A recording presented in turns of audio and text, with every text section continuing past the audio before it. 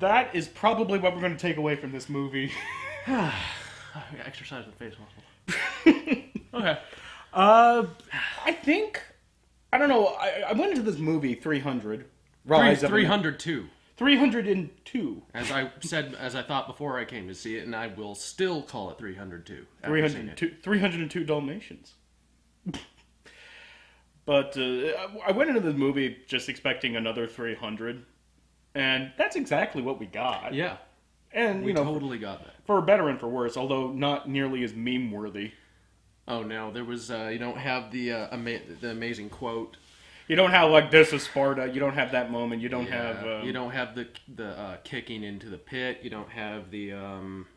Although, it's not like this movie is not for lack of memorable moments or anything like that. Absolutely not. It was just...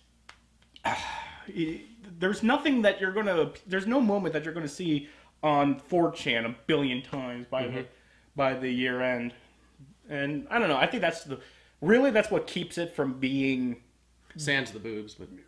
No, like saying, well, of course, the topless scenes, of course, but there's just none of that, there's none of that instantly quotable, instantly endearing moment in that movie, in this movie, and that's ultimately why this movie is not as good as the first 300.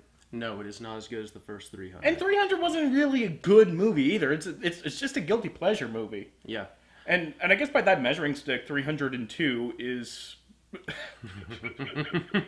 300 was not enough. This time. We need 302. We have 302. But by that measuring stick, 302 is, it's a good movie. I mean, if you're... It's still a bro flick. It's still like, the broest of the bro flicks. Didn't feel quite as Army of One message as the first one did. Oh, you mean, like... join the army kind of feeling to it. It was a little bit less. But still the same kind of thing. It still has that, shirtless dudes just talking about, like, honor and death and Absolutely. Fighting and... Nothing wrong with that. And nothing wrong with that. Nothing wrong with that at all, especially with the introduction of probably the best part of the movie, Ava Green as Artemisia. Ava Green plays basically the Xerxes of this film. Even though Xerxes is in this film, he's not in it for very much, which kind of pissed me off. Yes. I mean, it's fucking Xerxes. I will say the feminist in me had some...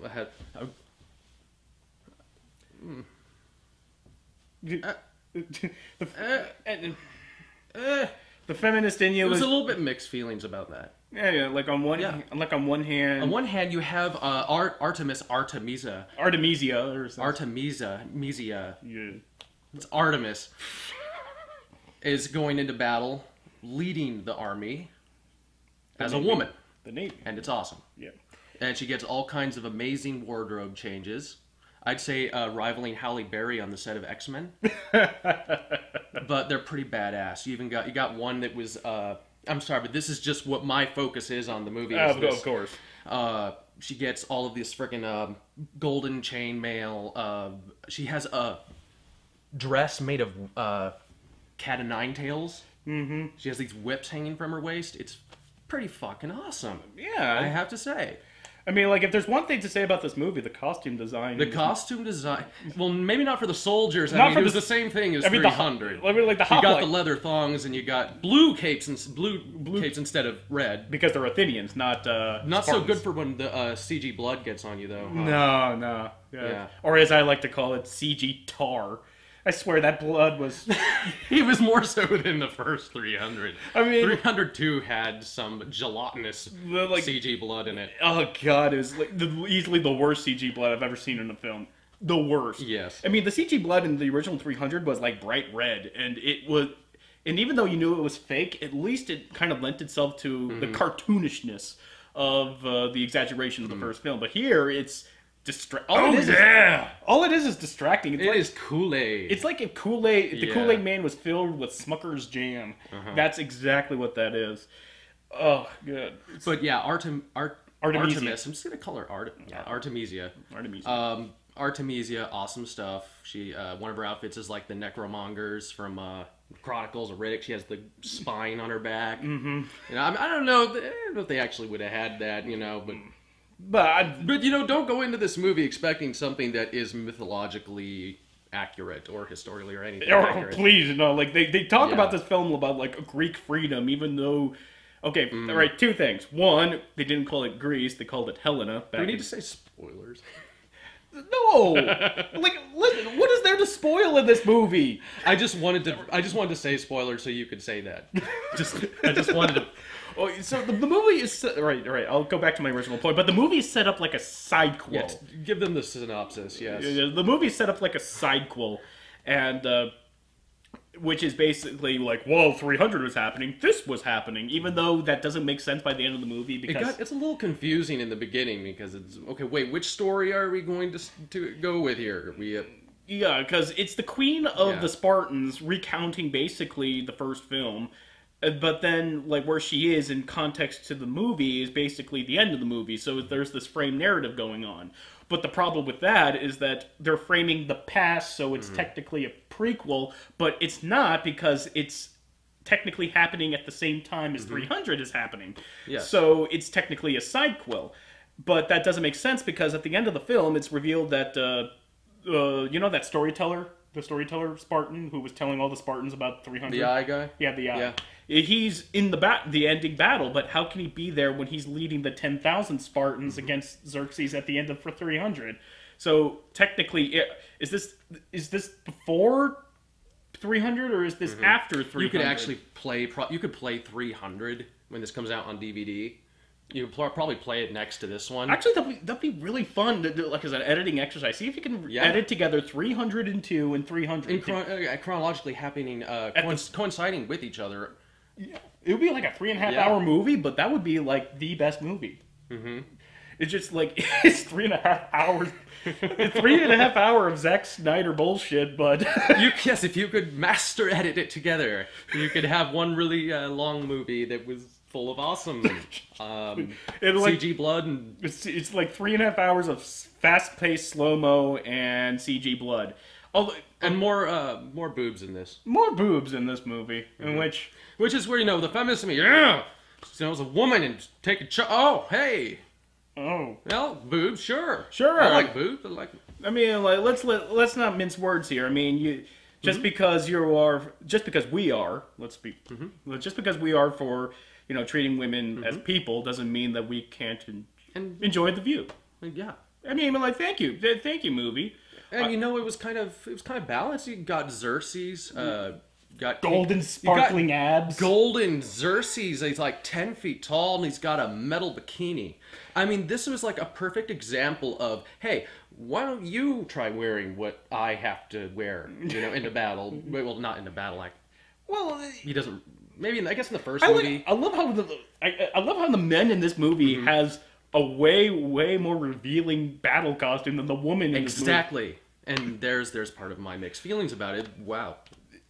In a way, this bro flick is kind of a chick flick. I mean, like, if you're just talking about if you're just talking about man meat, man, it certainly delivers. Well, the thing is with this movie is in the first 300 too is that you have heard of the concept of the male gaze in cinema, right? The male gaze or the male gaze? Like, you know, like the male gaze in cinema. It's where because we're talking about 300. Yeah, no, so yeah, of course, but it's you know how certain shots are framed to accentuate what a male perceives in the world around. Yes, like Black Widow in Avengers, where it focuses on her ass. Yeah, like when she's talking to Loki, that's an example of male gaze, according to feminist cinema theory. Sorry, and. But to see it in this context is really weird because in no other film, I would argue that the male gaze is used on the male figure in such a kind of a homoerotic way because there is no denying that the movie kind of accentuates the male form just as it does the female form. And they certainly had a line. What was it? I am wasn't married, but You know, like there was this line where the King Leonidas character of this movie is Theodates. Demistocles. No, not Themistocles. Theo something. And he basically says, like, when she... Right. It's not Themistocles. Shut your face. There's this great scene in the movie where where Eva Green's character is trying to seduce... I'm just going to call him King Leonidas Light. King Leonidas Light to, defect from Greece and just join her at her side as a commander and a master and commander. And he basically says, for all my adult life, my passion and my love has always been my troops. Which, first off, it's a naval battle, yes. And so when you kind of put that context to like Navy, a lot of men, and you look into like that sort of Greek, you see that kind of. It doesn't take much to connect the dots, especially. And one could argue that when they're framing the male body, they're framing it for power and for finesse and agility, yes, rather than sexualization. But I would argue that sexualization is based on the viewer, not on the gaze. Because you could sexualize anything. And to some people, power and physical prowess is sexy. But that's putting way too much thought in this movie. I was going to wait till you were done. Well, it was an interesting point I wanted to make. No, it's enlightening. Yeah. But going back to like the historical inaccuracy... Actually, comment on Artemisia about the diplomacy scene.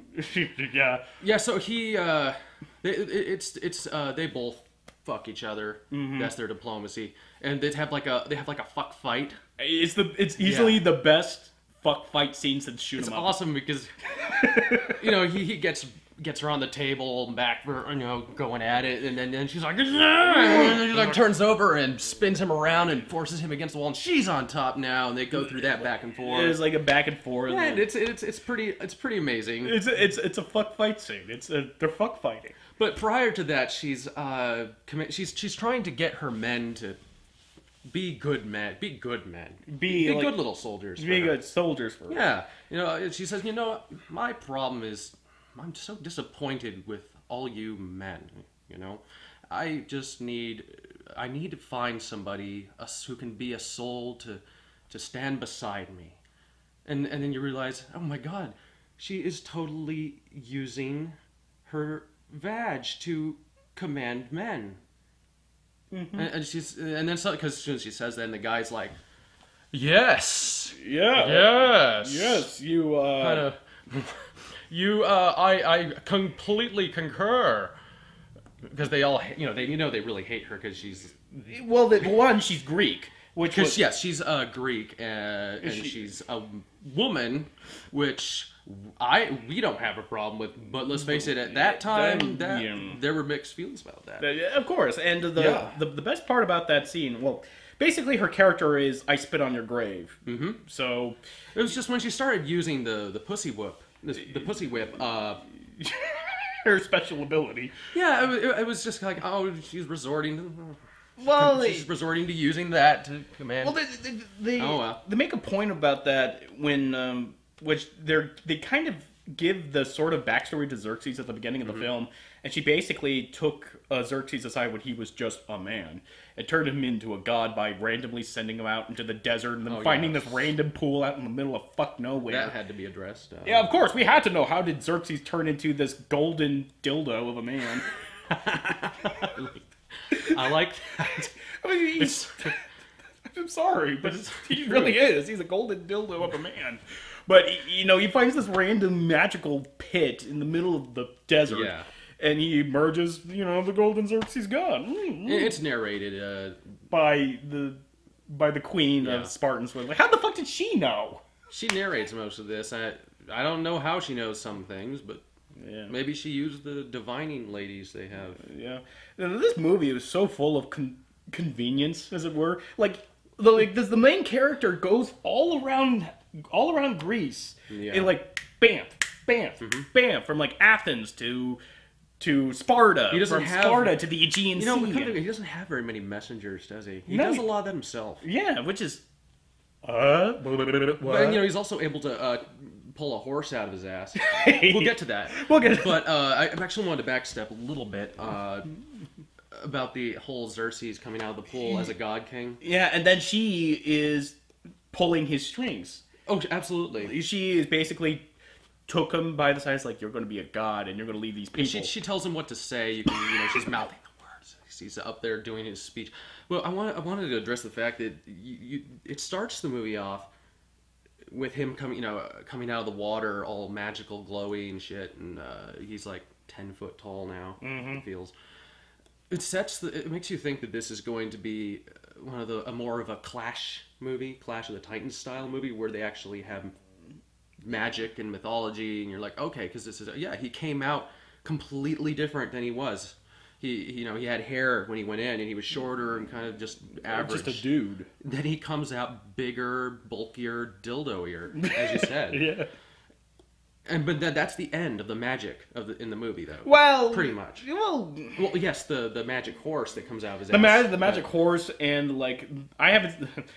How is it in this month alone that I've seen 2 magic horse movies? I mean, first this, now like I still have yet to see that, and I can't wait. I can't wait. Winter's Tale. Go see it. It's probably out of theaters, but when it comes out on DVD, watch that movie. It's.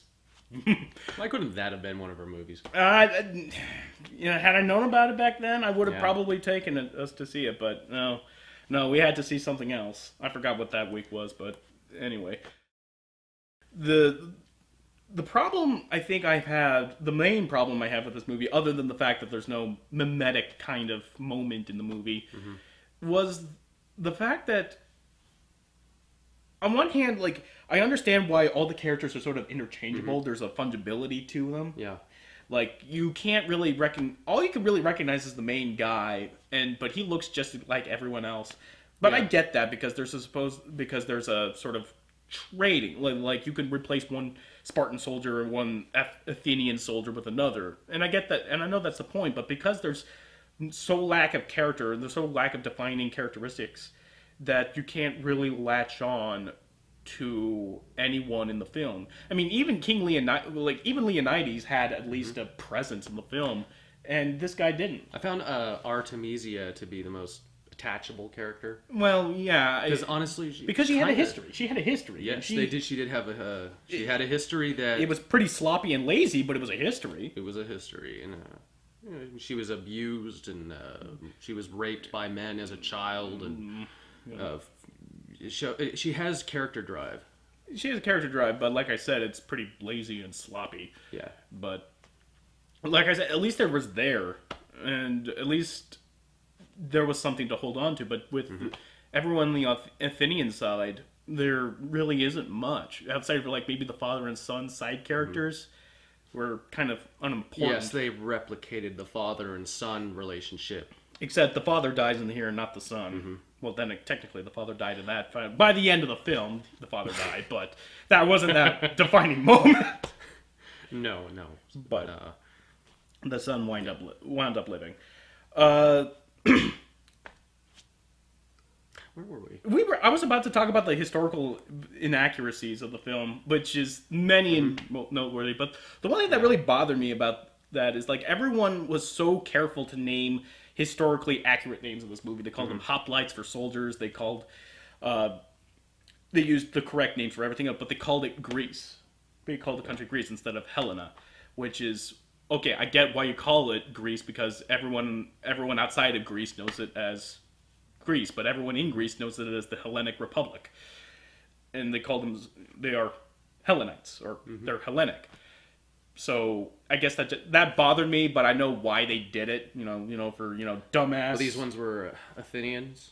Well, they're Athenian, but they're Athenians. They're right. The main troops are Athenians. They're Athenians, but there's like Athenians, Spartans, Arcadians, Thebians, but the whole country itself is known as Helena. Yeah. Well, back then, at least. And they refer to themselves as, I believe, Hellenites, or they were Hellenic. Yeah, Either way, I fail but to recall my Greek history history, right now, but that just kind of irked me a little. But it's but it's as, a fucking as we 300 pointed out when you come, they may establish from the get go that this is not going to be very accurate. Yeah. That's made very clear, so we don't have the expectation. Would they really tone down much. they toned down the monster presence in this film, like in 300 they had like that big fat guy with blades for arms and he would just decapitate officers. Which honestly, I always felt was a little thrown in there. Yeah, Just so they could say, look, it's big monsters in the previews, and yeah. but that's just me. Well, they toned that down, but I kind of miss that. I really did. I miss the presence of what's the word I'm looking for? I miss the presence of the Persians. Yeah. I mean, there was more of a focus on like the Persian officers, and there was certainly more focus on Ava Green. But there wasn't like a moment where like then he attacked with archers. Well, and they did an attack with their magic, which was basically the main Greek general is the main Persian general is a Greek woman. person, so He's it's a a Greek woman, person. yeah. So, it's not as much about Is the it Persians in this one, even though they outnumber them through most of the movie, just like the last movie.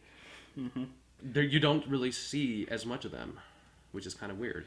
Yeah, I mean, I felt like I was kind of watching Pompeii again at certain points, but that's not to Pompeii's credit, though. This was better than Oh, yeah, this was Pompeii. This was the movie that Pompeii wanted Oh, yeah, to so be. to put it on a scale for you, I guess Pompeii's right about here, and this movie's right well, yeah, what's at the top? What would you say is like on the top of this them, kind of genre? for this kind of 300 Gladiator would be the No, top. I wanted to, Gladiator's nothing like. Let's not even put that in the same like genre. like 300's Trying to here, think of- 300's here, 302 is about here, and then Pompeii's about right here.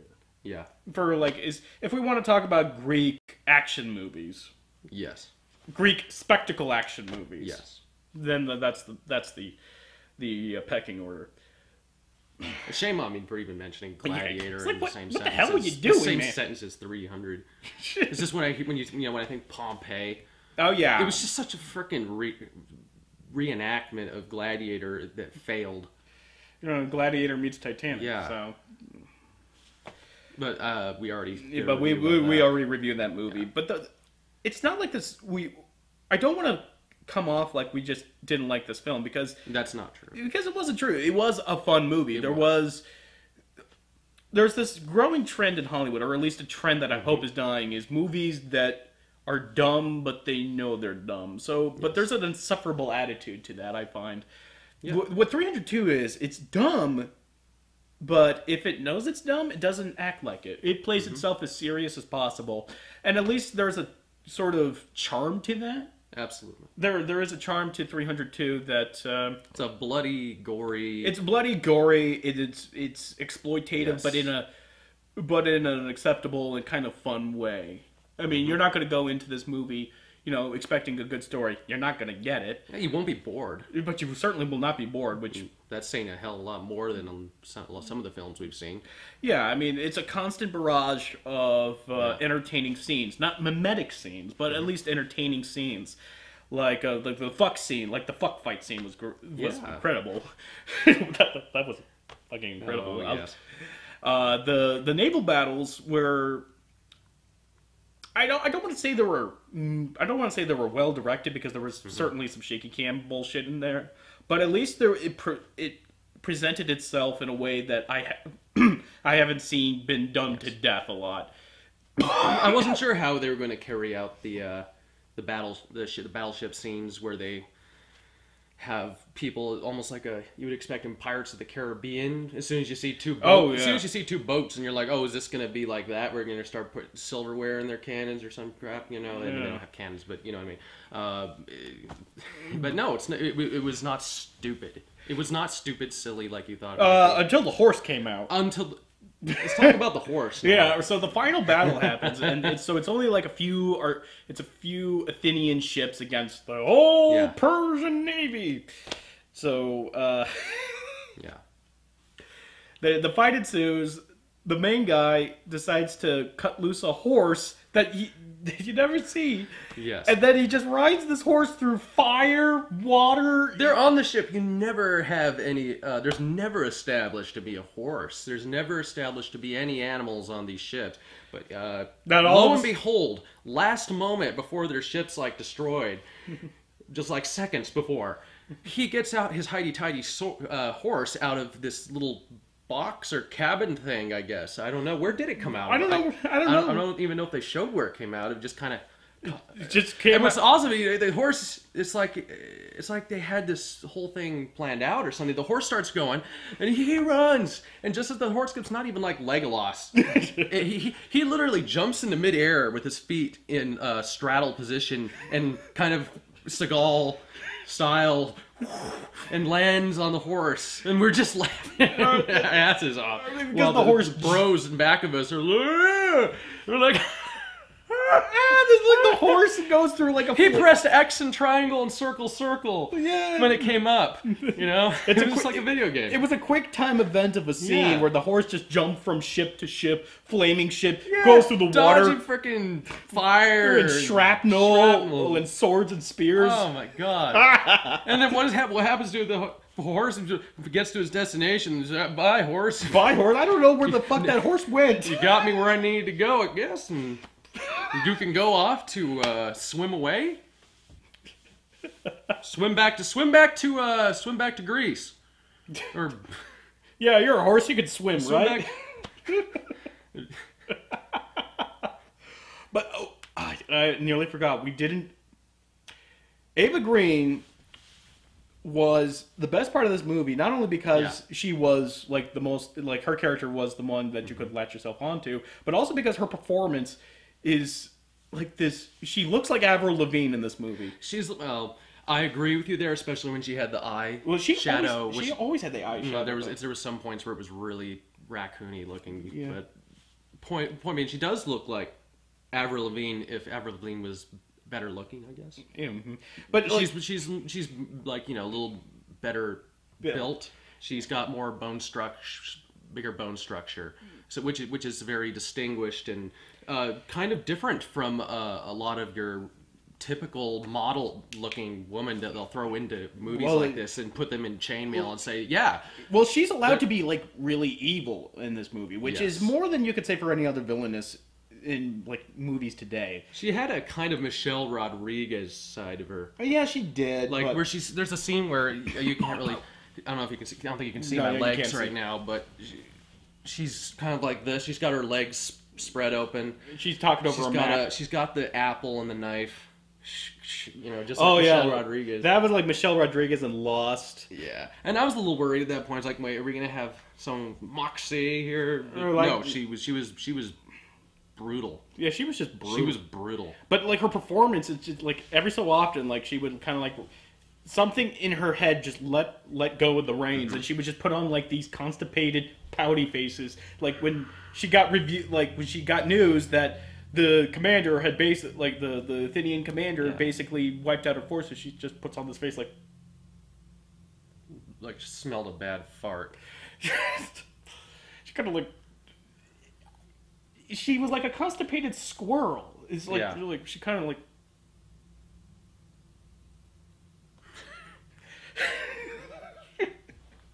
Actually, the face we were doing at the beginning. Yeah, that was. And along with the fuck fight scene and that her response to Fight scene. That's not going to get a lot. I love it. yeah, like I said, the best one since Shoot 'Em Up. Yeah. But have you seen that?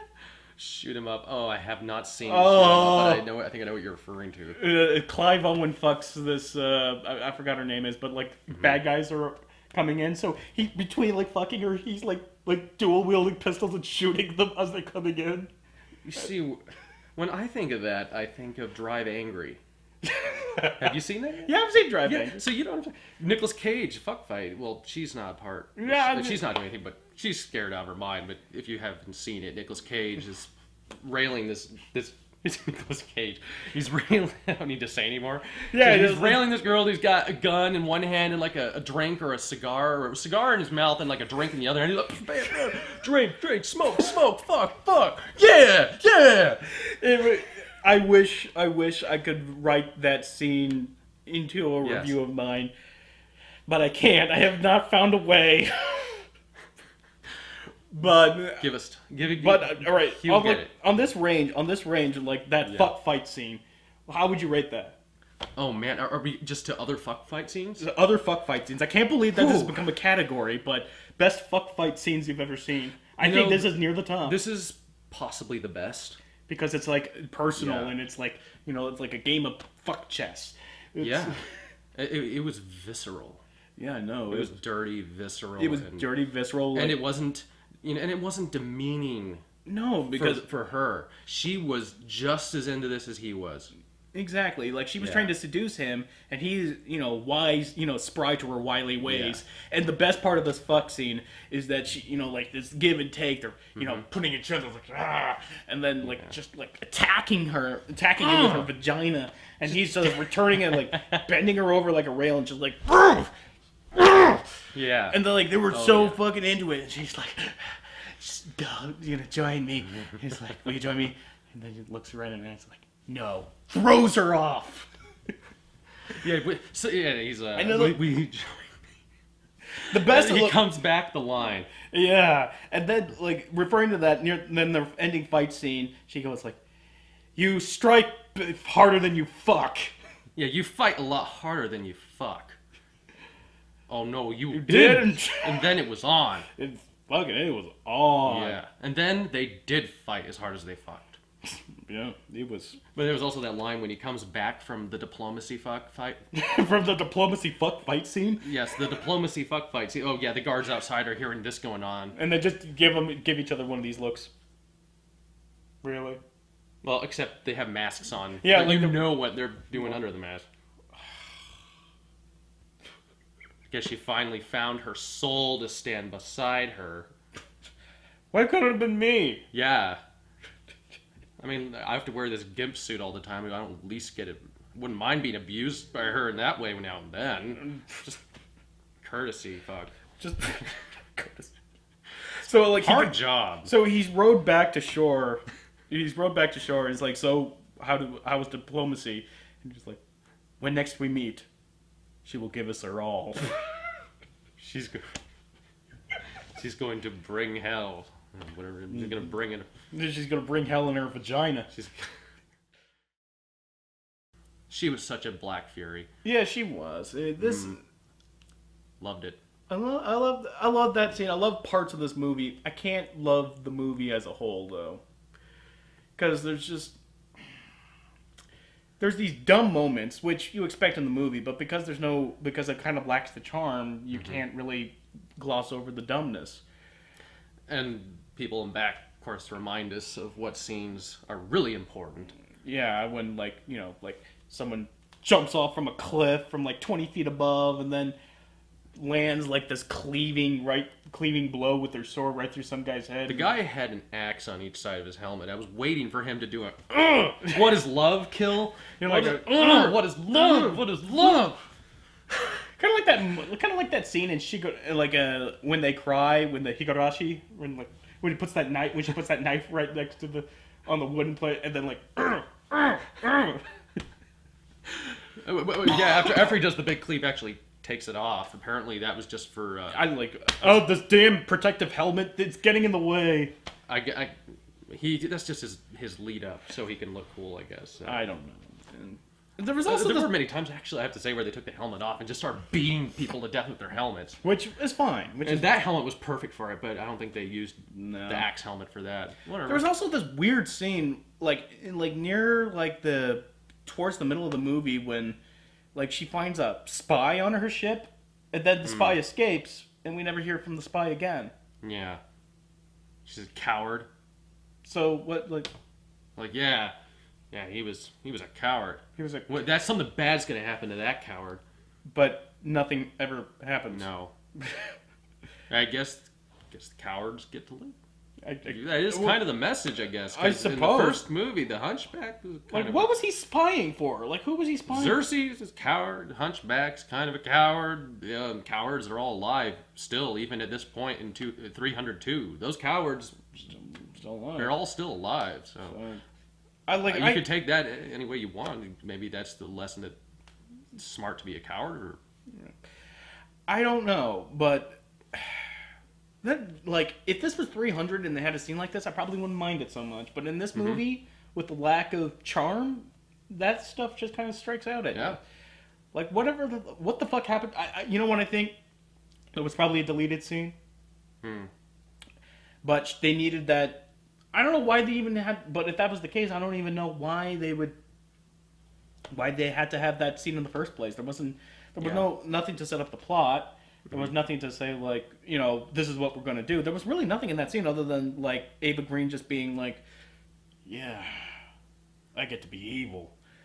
You know, I miss that. In a movie like this, there really hasn't been, like, a villainess. Yeah. Oh, God, you're telling me. I mean, like, if villainesses can be in Disney films, if villainesses can be in Disney films, why can't they be in our, like, spectacle action movies? Absolutely. You know, we've seen plenty of, like, female, like, supporting characters. Yeah. Every once in a while we get a female hero, but we never get a female villain. You know, I think I know why. Because they need to get it at the end. And seeing a woman, like, getting stabbed in the gut or... is, you know, that's still... We still haven't been able to cross that line as far as, you know, things can show. I mean, they were able to get away with a rated R, so they could probably, so that's what happens. She gets stabbed in the gut. She gets stabbed in the gut, but... And she's so brutal, of course, that she pulls the orc from the Fellowship of the Ring, where she... Shick. Until she's right up against him, and I'm like, oh, great. They're going to have her do that so she can get a last kiss. I'm like, whatever. No, she did. And it doesn't happen, and I'm like, awesome. She did that basically... She just wanted to show him that she wasn't afraid of death. Was not afraid of death. And I think, like, it was... She was just as fucking brave as Demistocles was. Yeah, or Demistocles. Like I said, King Leonidas Light. But yeah, you're saying. But as I was saying, we need to have, if there was going to be, like, true equality in film and true representation in film, there has to be quarter given to villainesses, and not be afraid to show them that, behavior dictates punishment. Like, as far as the whole karmic payback, as far as the structure and narrative is concerned. Like, if she's brutal and she is, like, relatably evil. I mean, like, you have a history like hers. I mean, you're not going to come out like Superman or Supergirl. But you still, like, she does take pleasure in the deaths of her enemies. And she is conniving and she is manipulative. Which, the film didn't go into it as much as I wanted it to. But, I guess they wanted to establish that she could hold her own in a fight, not just have to rely on her vagina to have men fight her battles. As they kind of implied. Which they implied with Xerxes, because of the whole, like, there was this line towards the end of the film before she goes off to battle in the sea for the last time. She tells Xerxes, like, I'm going to finish the fight. And it's like, well, you can send out, like, a scout ship to make sure it wasn't a trap. It's like, no, I'm going to kill him. And then, he slaps her right about the face. Yes. It's like, I am your god king. And she says, like, don't forget who put you on that throne. So, and she basically marches off to her own death. But she never pussed out about it. She never, she never pulled like a Percy from Green Mile and was like this, like, simpering. Yeah, she wasn't really quite a villainess. Well, to be fair, I mean, almost. She's an antagonist. She's just an antagonist. Yes. She's all right. I suppose, for lack of a better term, she's a villainess in that she is. Well, for the story arc of the movie, she would be that place. So when she is killed by the hero, it makes sense. It makes perfect sense because the bad guy gets him in the end. It just happens the bad guy is a girl, or a woman rather. And I think filmmakers are still kind of they don't want to have a villainess because they don't want to have to show the villainess getting it in the end. Because getting it in the end. Well, she did get it. Get it in the end. Fuck fight scene. Tish. But No, but no, because I think there's still like this stipulation that women are, like dainty things, and like when she like that scene where she gets punched in the mouth. Like, we're supposed to have, like, oh, shit, he's not supposed to do that. It's like, wait a minute. No, For shame. For shame. Like, well, no, wait. She's a woman. No, she's like, wait a minute. She's the sword maiden who can hold her own in fights. Like, why should we have this, moment? It's like, no, she can take it. She almost likes it. Yeah, it's like... I mean, a lot of times when she gets hit in the mouth, it happens a few times. Yeah, she, like, Xerxes hits she her. turns the face and is like... So blood trickling out. Like, I like the taste of blood. Or like, this is why I fight for. Yeah. Like this, that exhilaration of battle, and that is so rare in movies today, especially mainstream movies. That I can only say that, if anything, like if there's one thing to applaud for this movie, it was the fact that they had the balls to give an actress a role where she could be brutal, where she could be Dominant, and she can. And hold her own. She can hold her own and not be ashamed when she finally meets her end. In fact, she can embrace it. And she can embrace it. As she did. And that is, as far as I'm concerned, true quality. Yes. And that is true quality. And for that reason... I think that... very much love this movie, I guess. I think, like, I was about this, but... After talking about it with you, I was about like there. But like after talking about it and establishing her character, the role of the role of the female in this movie and how big it was, and somewhat groundbreaking. Somewhat groundbreaking. I'm going back up to about here. From here to... Yeah, like, it's on the better side. It's on the better side of... Well, one person going that far up. Yeah, that far. It's quite a difference. Like if 300 is about here, 302 is about right here. Like, I can't say it was a good film. I can't say I liked it because of all the annoyances and the dumbness that annoyed me. But it's a film that I can look at with merit. Like, it has merit for its... It has fucking merit. Did I mention it has merit? So this also, with that, keeping that in mind, it's also very much a bro film. Still a bro film, but don't go into it expecting something intelligent. It is a bro film. But it is bros on film. Bros on film. 2 minutes later, bros on film. CG blood coming in where he lies. Only you would bust out the Duran Duran. But I think that's actually, like, you sneak in something like this in a bro film. And that's great. Like, it's very welcome. It's very welcome. You were expecting, it's a bro film, but then you sneak in, like, this great villainous. And what was it I didn't hear, but you say one of the guys back there was like, Artemis. Yeah. Oh, like while we were leaving the theater, the bros that were behind us while we were leaving the film, one of them just did this bro call. He's like, Artemisia! And I'm thinking, well, you know what? I don't think he would be just doing that if it was a guy. Yeah. So I mean, I was wondering if he was just like, oh, she was hot, but no. I mean, it sounded like from what you say, it sounded like he was actually pumped up by her as a character, not as a sexual object, but as a character and as like a moment of badass. And right there, for one of the bros to do that, that's equality.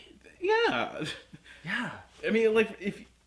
It's like that little moment, like that movie reached. He associated the female, the main female in the movie, with being an awesome person, not just a woman, a person.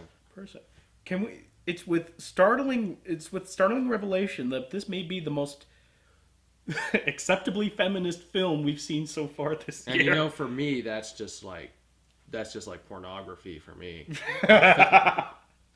Oh, God. Oh, yeah. Every time. I love feminist messages. Oh, God. Beat off to pictures of Gertrude Stein. Oh, Gertrude Stein. Why can't I have you? Because it would be anti-feminist, so that's why I can't. You are your own woman!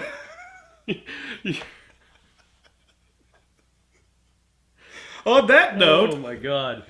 surprisingly likable film. Yes. Not as good as the first one. If you're in for a dumb, good movie, though, all right, a dumb movie that you can enjoy, go see 302. And if you want to, we didn't see it in 3D. Oh, yeah. I don't really feel like it. I mean, unless you want to see a lot of whoosh, What? whoosh. It was the closest thing in my head. Get your hands off my barbecue scraper.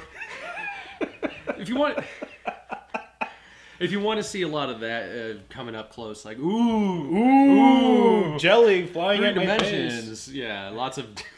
If you want to put on the smeared dark glasses, It'd be- go for it. Well, if you just wanted that, just go see a Gallagher show and sit in the front row. Yeah, Probably be cheaper tickets, too. yeah. But, like I said, it's one of those films that you could just sit back, Yes. let the spectacle happen, and leave. Mm-hmm. You could just check your sensibilities at the door and enjoy yourself.